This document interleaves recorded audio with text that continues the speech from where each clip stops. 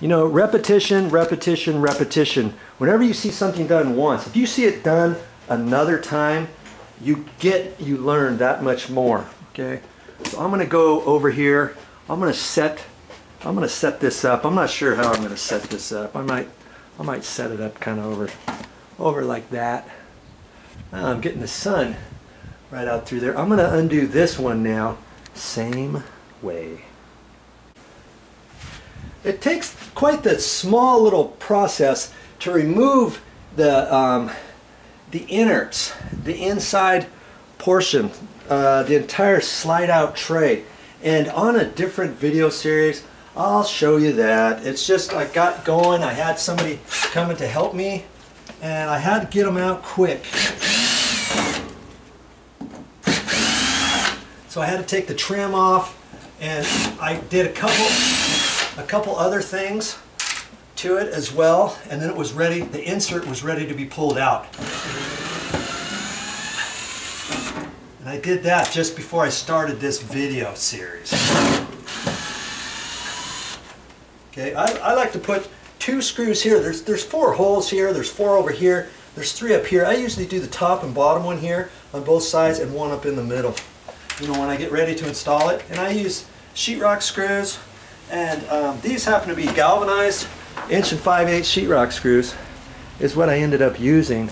You can use regular sheetrock screws, you know, the black ones, but if you do, just know that eventually they're probably going to rust out, right? Okay, so what am I going to do next?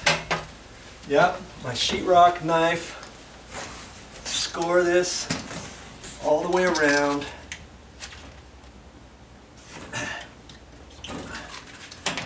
If I do go down, I don't like to go to the bottom because it's like, yeah, I'll be careful, and then oops, and then right over the trim. That's the last thing you want to do. Okay?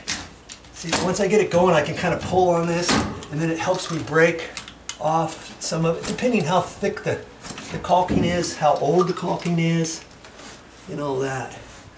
Okay?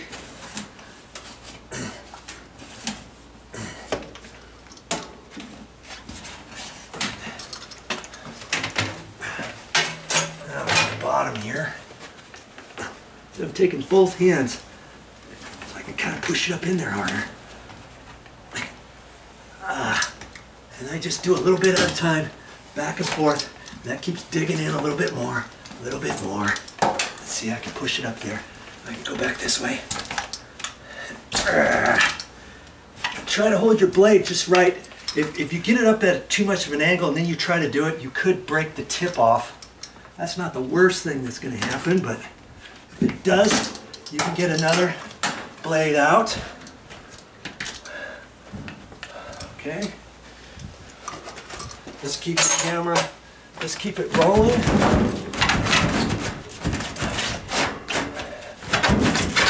Looks like I know what I'm doing, huh? See, sometimes this bottom piece, like I say, has a rail that comes down. And you'll know it when you try to pull and you say, what's going on? You can just reach your head in there, look, and that's where you're going to pry that up. I didn't know that for a while. I just saw a gecko over there. He jumped off the palm tree and he landed right over here. Just keep walking it back and forth. I'm trying to get it over the bottom, the outside trim, and I just have to kind of work on it a little.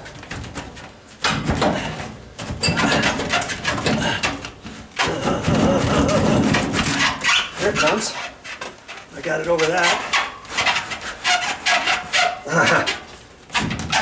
This one gives me a little bit of a headache, but hey, just take your time with it. There. Ooh, almost pulled it out too far. Okay, there it is. Look at that. Voila! That's your next step. See there? 2 air conditioners. Almost ready. Now, what do I have to do next? That's right, I've got to clean off all that caulking around there and make sure it's ready for the next one. Don't try to put your new one in because it's going to hit the old caulking and then you're not going to have as much caulking on there anyways when you make your new bead. Okay? First things first, step by step. You can do it. Yeah. I like my little step stool, and I like the one with the wider steps. The thinner ones, I hate those. I get my feet tired, and sometimes I have a hard time balancing on them and stuff, okay? I used to do, like I said, I used to do this all off a 6-foot ladder, then I have to move the ladder back and forth, back and forth, and all that. Now, see, I'm plenty high on here.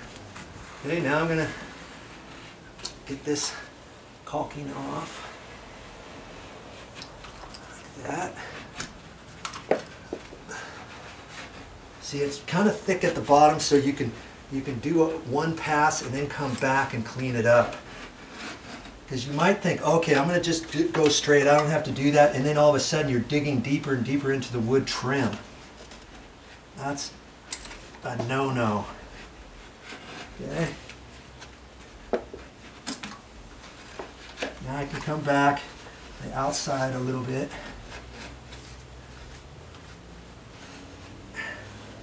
Gently get off a little bit of the excess, and then that'll be filled back up when I put the new caulking on. Alright.